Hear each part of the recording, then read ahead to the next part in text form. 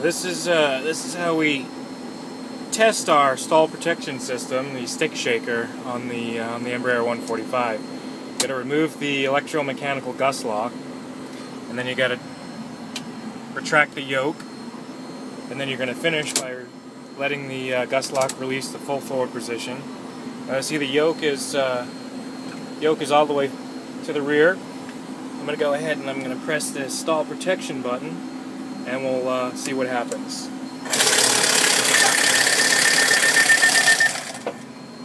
And so I get the stick shaker, the stick pusher, a master caution, and a master warning.